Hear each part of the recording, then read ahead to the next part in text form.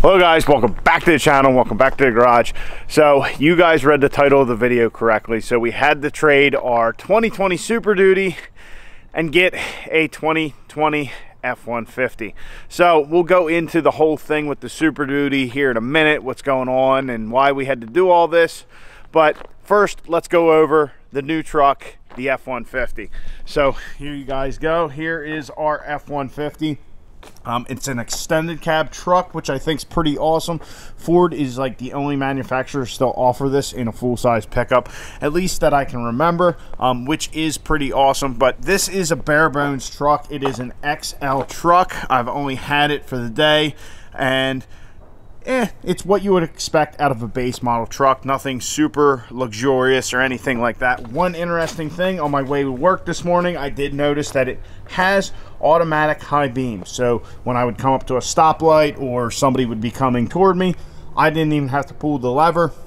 Even in a base model trim, these Fords come with the auto sensing headlights, which is pretty awesome. So looking at the exterior of the truck, it's just your standard F-150. Like I said, nothing special. And as you guys would have guessed, it's just a courtesy vehicle. So we'll get into what's going on with the Super Duty here in a second. But I just want to talk about the F-150 and my thoughts on it, driving it for the day. And I was working, you know, all I did was go to work and come home.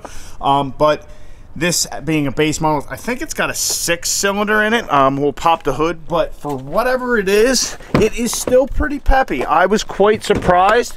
It had a lot of get up and go for like a base model truck. Something I wasn't expecting. And there you go. So there's that little 6-cylinder. You see all that room in there. I don't even know what engine size this is. Here we go. So it's a 3.3 liter 6-cylinder, but once again, still pretty peppy. I was quite surprised by that. The other thing I noticed about this truck, being it is an extended cab, like I said, Ford's the only ones that offer this anymore. But with these extended cabs, when you open them up, look, the door goes completely 90 degrees to the truck. But wait, there's more. You can actually take the door and go all the way open, making loading this flat floor of this F-150 extremely easy. And that's something I noticed with my Super Duty. Having a flat floor and not having that hump in there, it's something you don't realize until you actually start using the truck. That's pretty awesome and very convenient. But this makes putting stuff in the back of the truck awesome. Yeah, so anyway, just my thoughts on our little courtesy vehicle that we had for the day. I actually have to go drop this off and pick up our 2020 Super Duty, so I'm going to do that now, and I'll get back with you guys and we'll go over what's going on with it and why we have a courtesy vehicle from the dealer.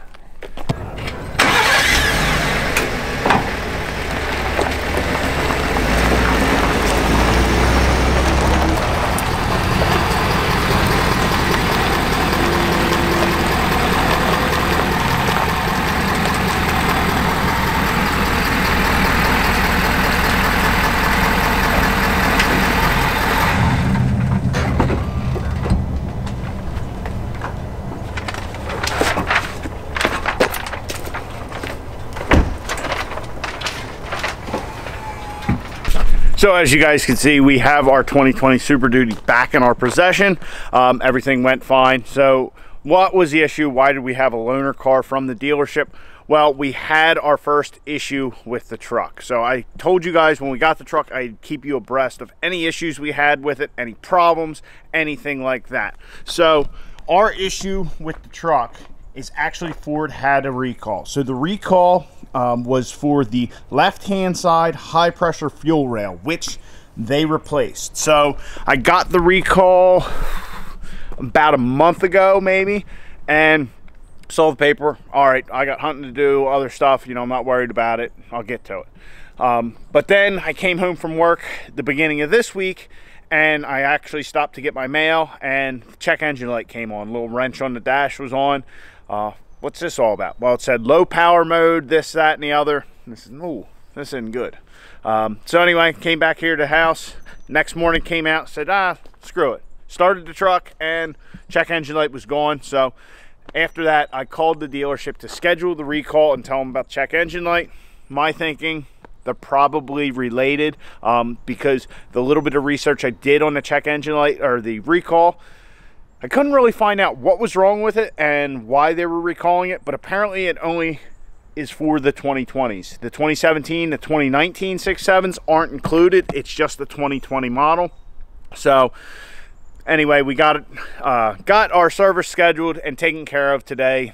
The truck was there this morning. I dropped it off last night, and I think by 10 o'clock, 10 or 10:30 this morning, I had a message from the dealership saying that our 2020 Super Duty is ready to go and our high pressure fuel rail is replaced. So like I said, they replaced the left hand side high pressure fuel rail. Don't know why, don't know what the reason for the recall was. Obviously that thing's prone to failure if it's happening already, or you know, anyway. They said they pulled the codes on the truck. It did have a stored code, and the code was for the fuel rail. So I don't know if the rail's leaking, if the maybe the relief valve is relieving too much, you know, pressure when it shouldn't. I don't know. I don't have any information. Quick Google search, couldn't find anything. But we are back in working order. So our recall's done. The check engine light issue was part of that, and we are good to go. So other than that, on our 2020 Super Duty, really nothing else to report. So the truck so far, we have 5,700 miles on it. We've had it for 4 months. We got it back in August, and everything has been wonderful. Everything has worked flawlessly.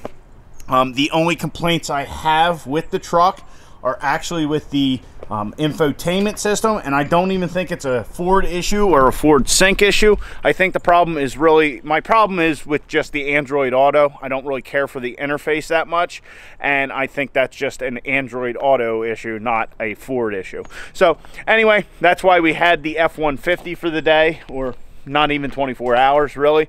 So that's our update on the Super Duty. I will try and keep you guys abreast anytime we have issues like this with the truck. So we will finish this video off by finishing our little micro back half project on the truck. I found my plates.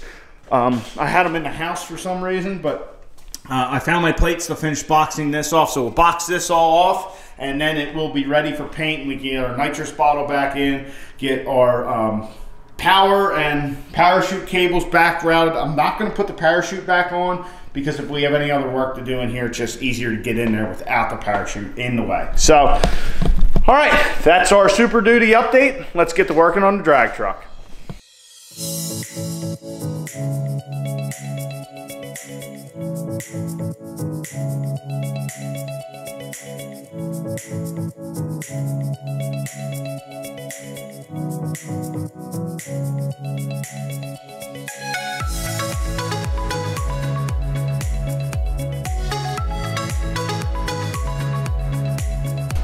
So our stubby rear end on the drag truck is officially done, other than a coat of paint. So I got our plates all welded in here on both frame rails just to strengthen up, you know, back here behind our coilovers. Just make sure that's all good and tight.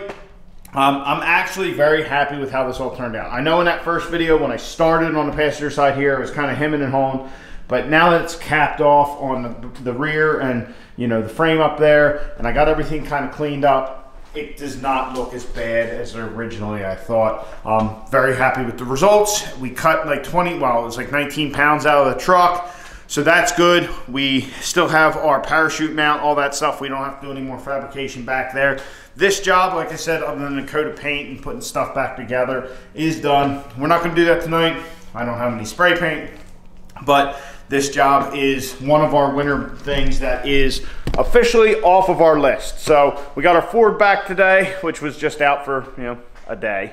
And we got our little stubby rear end thing here finished and completed. So I'm gonna try and paint this probably tomorrow or the next day, you know, as soon as I can get some spray paint, just because the last time when we were doing all this stuff back here with our 4-link, our our fuel tank, all that kind of stuff, I had to take everything back apart and just paint everything, and it was like a whole day thing. I'm gonna try and keep doing, as I do stuff, paint it Just that way it's less work later. I mean, if things halfway apart as it is, there's no sense in trying to put stuff back on and just take it off again. So just trying to save myself a step. We'll turn the heater on here in the garage, spray paint that thing, and you know, we'll be good to go. So anyway, guys, I hope you enjoyed. Like I said with the Ford earlier, I'm trying to keep you guys in the loop with any issues with it that arise or anything I find out about the truck.